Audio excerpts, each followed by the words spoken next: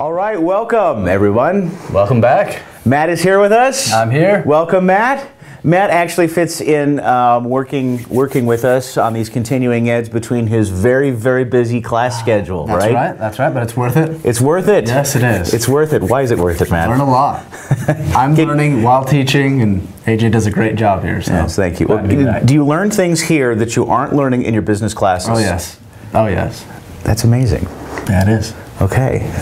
It's too bad you can't get college credit for this. There's a competitive advantage. That's a competitive advantage. That's exactly right about that. All right, today for this particular infographic and continuing ed series, we're going to be talking about things that are beyond the 5 data points. Right? Mm-hmm. And specifically, we're going to be talking about how to value REO assets. That's right. What does REO stand for, Matt? It's bank-owned properties. Bank-owned properties. And do you know what the letters stand for? See, they don't teach this stuff in business school, but we teach it here. Right. That's right. Real estate owned. Real estate. Okay, yes, and the place the term comes from is actually banks' balance sheets have specific standardized classifications, specific standardized terminology, nomenclature, whatever you want to call it, right? And REO stands for real estate owned, meaning real estate owned by the bank or financial institution. And it is a universal terminology, like so many of the terminologies on the bank balance sheets, right? And if you look at FDIC reports like we teach you to, you will recognize that the terms for these financial reporting numbers are standard across all banks because all of these banks are reporting to the FDIC. Right.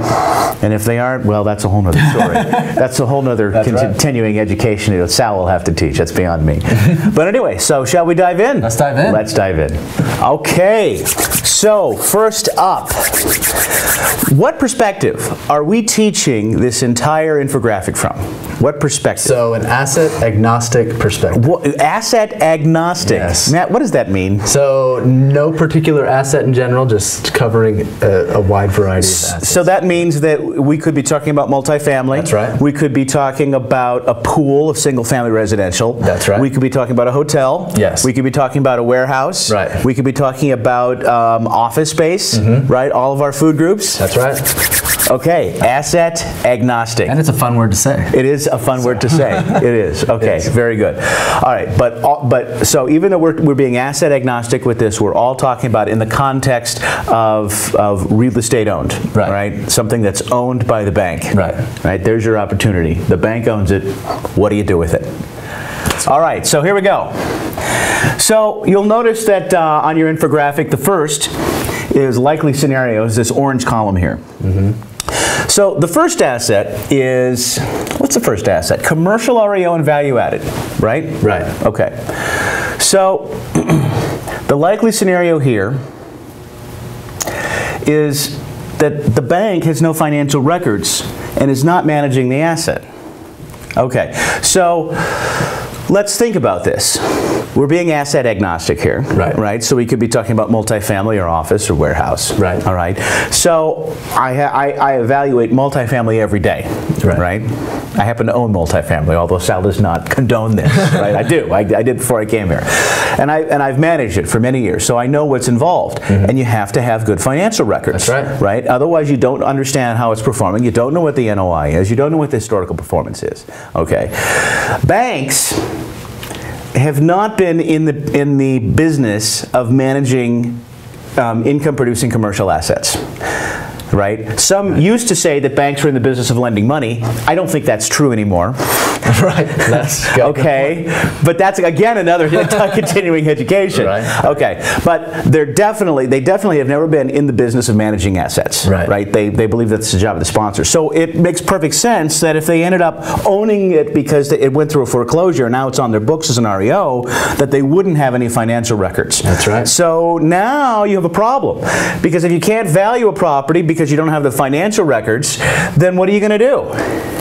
Exactly. So you have to be able to dig a little bit deeper to figure out exactly what the financial records are of the asset. Maybe they're found somewhere else. Maybe you could track down a management company that used to management. That's right. It's going to be a tricky part of the due diligence, but be aware that just because this particular bank or financial institution says, oh yes, we've had financial records, show them to me, That's the first thing to look at. Right. You need them. You need to figure out where to get them. And every situation is going to be different. Right. That's Okay? a good point. Okay. And also, since the bank isn't managing it, maybe the asset's vacant. Maybe make it a little bit more difficult. Right. So. All right. Now, if it's a multifamily property and it's 500 units and all 500 are vacant, that's a bigger problem, right? Than if we're talking about one warehouse that's vacant, which is, a warehouse in this case might be designed to have one tenant. Maybe that's vacant. They're both a problem, right. But that's a different scenario. I mean, if you have 500 vacancies versus one vacancy, right? Just be aware of that. So, again, we're being asset agnostic here. Right, things to look at. Okay, so and it's entirely possible that the bank wouldn't know that. Maybe they've never even visited the asset. Which is possible, definitely. They've maybe never visited whatever property this is. So it could even be vacant land. And maybe they have it on their books as something else. Sal has seen that happen. Okay, anyway. Just know what's going on when it comes to the bank's records. That's really very important. Okay, so how to value, as we would call it, the price per pound. All right, now obviously we're not weighing these things. Right. Hopefully you have a building that's stuck to the ground. That's right. But I think that term comes from our answer of how much does a bag of groceries weigh? Depends on what's in it. Right. Do you buy your groceries by the pound? No, you don't. You do if it's ground beef. Right. But not if it's a can of tomatoes. Exactly. Okay, so check what similar assets are trading at. Of course, that's going to be called comps. But the more complicated the asset, the more difficult that becomes. Exactly. So it's done every day for single-family residential properties, right? But for multifamily properties, there's a lot more factors to consider. It's a little bit more difficult. Still can be done. It's even more difficult for warehouse and office, but it's still possible. Right. So see what they're trading at. Comps do matter here. Now. Exactly. The price per door or price per key, these are usually terms that we talk about with multifamily or hotel, right? Price per door, I've heard a lot with multifamily. Right. And price per key a lot with hospitality, hotel.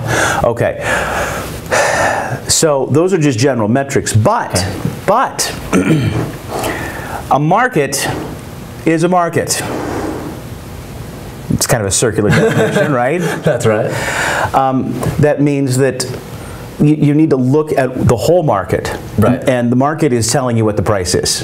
What this sold for last month, what one of these sold for 2 weeks ago, what one of these sold for last week, is what they're selling for. And it might be hard to see here, but the foreclosures and the tax deed sales count. Okay, I have dealt with individuals that were trying to put a higher price on their asset, and when I looked at the comps, I said, what about this, this, and this? And, the person who was wanting funding for this simply said, oh, those don't count because, they're foreclosures, they're tax deed sales. We're here to tell you they count. They matter because they're real sales, and they affect the price. That's right. Because if enough people are being able to get these at foreclosures and tax deed sales, they're going to get them there instead of retail price through a realtor, right? Exactly. Real estate agent or whatever. We're not saying anything about them at all. Remember, Sal married one. Oh, that's right.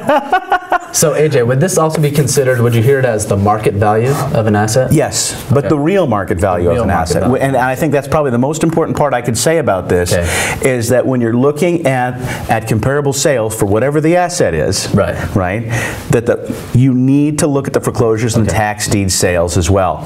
They count. Okay. Right? They may not court, but they count. That's okay. Yeah. I just noticed that. Up on the end. It happens. It happens. Okay. Anyway, so I think I mentioned that. And also, you'll see in your infographic a nice little red box that says "Pay no attention to the listed comps, appraisals, or the unpaid balance." Right on something, if it's listed as part of wherever you're getting these comparables from.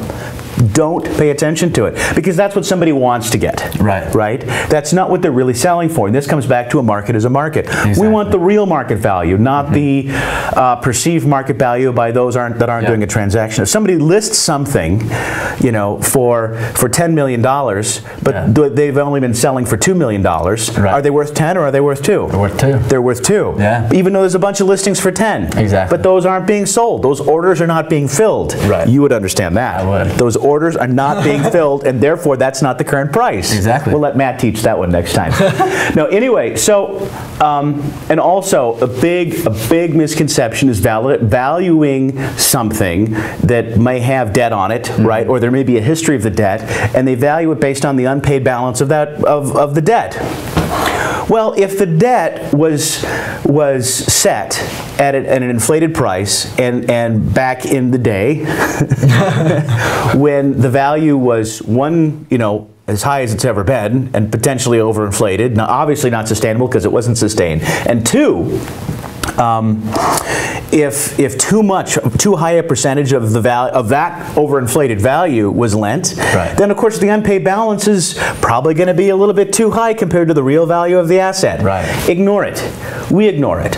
On the deal desk, if somebody gives me an unpaid balance of something, I'm going to tell you right now, I ignore it. Don't send us those. Because it doesn't matter. If you've been on the phone with Gordo, he trades pools of notes all the time, performing and non-performing notes. And of course, an unpaid balance of the note is something that he deals with, but he doesn't use it to value the property. He doesn't use it to value the asset. Very good point. I mean, it's a part of the value of the loan, and he's trading loans, So, but in this particular context, we're talking about the REO, so we're talking about a real asset, not a loan. REO means there's no debt, it's been cleansed. Right? Yeah. You knew that. You do now. All right, let's move on. So, how to bid, the basis at the buy. Okay, so now we want you to keep these things in mind, whether you're buying this for your own portfolio, whether you're working with somebody else who's buying it for their own portfolio, or if you're bringing it to Dandrew. We're gonna follow these guidelines. So I suppose I'm gonna tell you guys, please pay close attention to these things, because these are the guidelines we go by. It's why we're teaching you what we do when we go beyond the 5 data points. Because anyone who's been on the phone with me to evaluate a deal, you know that I quickly go beyond the 5 data points. That's a very important question. No, they are. Okay. So treat REOs as value added. What does that mean? Yeah, I got you there. Okay, so we would call that the back of the envelope approach. So we want to take the lowest comparative market analysis and discount it by the dollar amount of repairs, and then discount that by 20%, because there's a certain level of inefficiency there. Okay, that is what we're talking about. We treat it as value added, because chances are there's some level of distress. And when we go back here, and we know that the bank hasn't been managing the asset, because that's definitely not their business. They may or may not be in the business of lending. They may used to and not anymore, but that's another story. But they're definitely not in the business of managing. So let's just assume that the bank is what Sal calls a bad operator. It's not even they're not even trying. It's not their. So there are exceptions. There are exceptions, but they are exceptions. And so be aware of this. That's why we want you to treat them as value added, because the very nature of them being REOs puts them in that distressed situation where something probably needs repaired because it's fallen into disrepair for lack of management, lack of good intensive management. All right, so CMA. I just love acronyms. We don't know what they mean. In this case, we're talking about the comparative market analysis. So you want to take the lowest comparative market analysis, discount it by the dollar amount of the repairs. So you have to be able to know what needs to be repaired. It's another level of due diligence you need to be sure you're aware of. And then discount that by 20%. Because that's usually a realistic number, So that's gonna factor in the fact that most rehabs cost more than estimated. They just do. Okay, so now condoizing. I don't think we said anything. We did that. If condoizing is a strategy, then treat that as a rental. Okay. We have a series called Condominium Financier, I'm really going to defer you to that, so we're not going to go too deep into this. But in this event, we want you to treat the metric as if it's a rental. So there's going to be a net operating income, There's going to be expenses, you have to understand how to properly calculate the net operating income and use use an appropriate cap rate to value that. If you want to learn more about that, then of course you're going to have to watch some of our continuing eds and our education on, you know, how to calculate the NOI, how to calculate the cap rate, so on and so forth.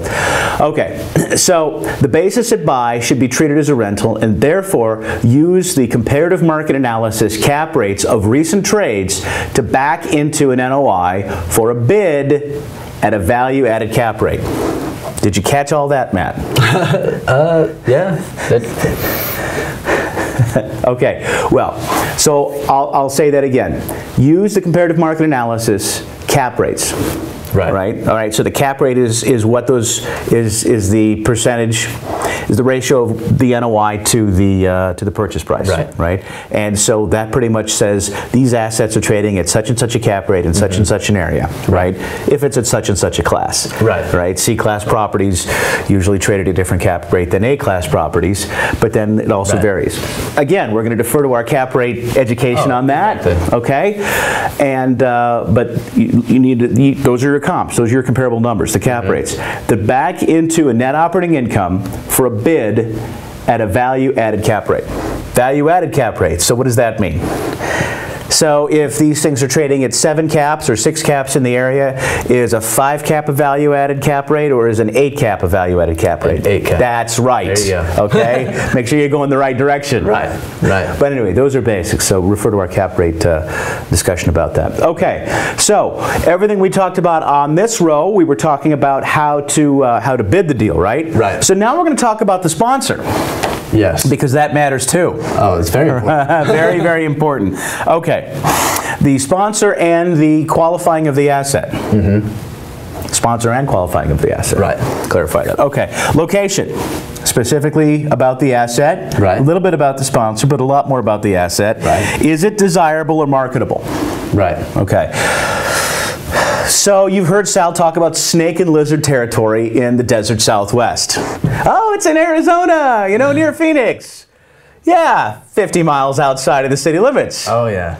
Whoops. Hey, it's in Nevada, it must be near Las Vegas. Well, yeah, be careful with that. Anyway, the point is, if there's not a market for it, you know, you got to be aware of that, and you're going to figure that out as part of your due diligence. Your comparative market analysis is going to tell you how many of these assets are trading in this community like that. Again, be aware of it.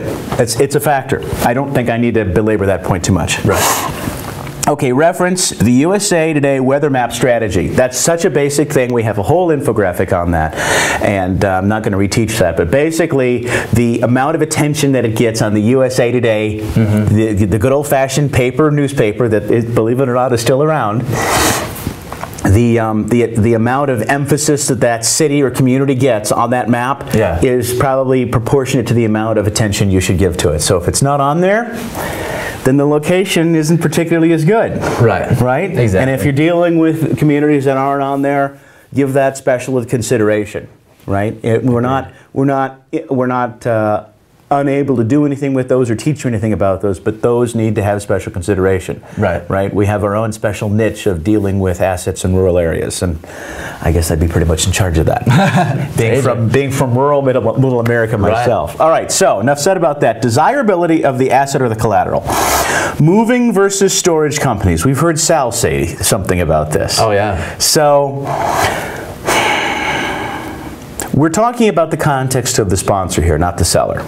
Okay. In the case of an REO, the bank, the financial institution is the seller. So in the context of the sponsor, are they going to hold it, or are they going to quickly trade this? Right. Okay. So, and maybe you can look at it as part of the seller as well. I'm not exactly sure where Sal was going with this, so I'm just going to cover all the bases. Isn't that great? Isn't that great? It's a good analyst. Right? Okay, so the bank lent on marginal assets to make fees. And I think I know where Sal was going with this, because he usually talks about banks that make loans. Are they going to move the loan? Are they going to package it and sell it off on Wall Street as a securitized mortgage pool? Right. Right. Right. Which we saw a lot. Okay. Yeah. And they're still some of those are still unwinding. Right. Or are they holding them on their own books? You know, did they originate this loan, or did they buy it? Did they buy a bank that had this on their books, so on and so forth? Anyway, it's good to know. It's good to know that. But if we're talking about the sponsor, how does that fit? Well, I think it also talks about going with desirability of the asset. If a bank just wants to lend the money and package it up and sell it off as soon as possible, it probably tells you something about. So maybe they didn't do a good job valuing the asset if they were a moving company, but they did a better job valuing the asset if they were a storage company. Exactly. Matt's got it. There you go. Matt has got it. All right, Matt. Very good. No, you're absolutely right. Okay, so is the asset or collateral marketable? Other factors, well, we just talked about that. Right. Okay, but of course, now if it's being overpriced, it's not marketable. Right. Oh, look at all these that are listed for $10 million. Exactly. Sorry, these assets are trading for $2. Oh, yeah. So true. Is it something that you would want to own yourself? Yeah. I think that's a good question to ask. So what other factors did we not put up here on this board because we don't have the room? It just said other factors. Other factors. So really, it's not on the infographic either. Right. So let's, that's enough. I think so. That's enough. We covered a lot in location, desirability, and then we'll go to sponsor. That's enough. All right, let's finish up with the quality of the sponsor. Okay, the quality of the sponsor that's buying the asset. We've already spoken about the quality of the sponsor that has held the asset and is selling the asset, right? Right. I think a bank, a financial institution is a bad operator because that's not their business, right? So, that's your opportunity. All right, but the individual who is buying the asset, whoever that is, you, the sponsor you're working with, I'm not going to say dander because we're financiers, we're not buyers. Right. Will you risk your reputational capital if you bring he or she to the capital partner? Right. In some cases, the capital partner is us. In some cases, you might be dealing with another capital partner. You might be raising your own.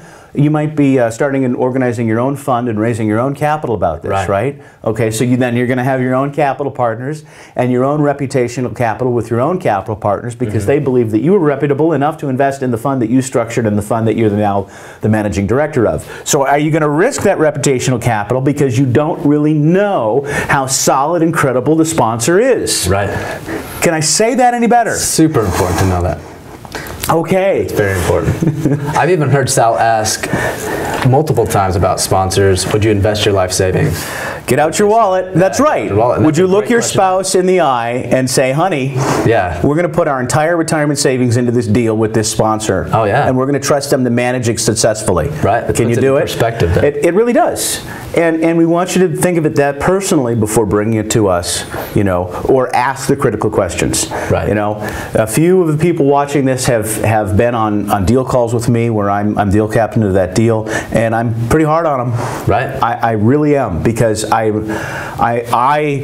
treat a sponsor like they're guilty until proven innocent, right? Right. And I've actually been a sponsor before, so I really know what they're thinking sometimes. Oh, yeah. I really do. So anyway, but that's why we're so hard on them, because they really are guilty until they're proven innocent, and I think that's because it is so important that the sponsor be credible, that the sponsor have the experience, because they're really as much at the heart of the success or failure of the deal as the asset. Right. Because good operators make bad deals good, bad operators make good deals bad. That's right. That's it. Okay, crucial. Are they local to the asset? Do they live in the same community, or are they 1,000 miles away? Right. And they're the sponsor. How are they going to oversee? How are they going to manage the management company, hopefully there is one, if they're that far away? Right? It's tricky. It's very tricky. It's tricky. Right. So, of course, the closer the sponsor is to the asset, the better off it is. And it's completely unacceptable, in our opinion, if there is no management company and the sponsor is managing the asset without a management company and they're 1,000 miles away. We find that How would that work? We hope you do too. Right. So, you know, if I'm ever on the phone with you, we're evaluating a deal where that's the scenario, you better be able to justify that one, because I'm going to ask some hard questions. Okay. Experience is the most important. Right. They've done this before. Is this their first rodeo? You know, show us a track record. You know, somebody on the sponsorship level needs to have the credibility and the history that we're targeting. That's right. That's fair. Matt, did I miss anything? I think we covered it all. Fantastic. There we go. All right. Well, we're going to move on to the next layer of this infographic. So here we go. Here we go.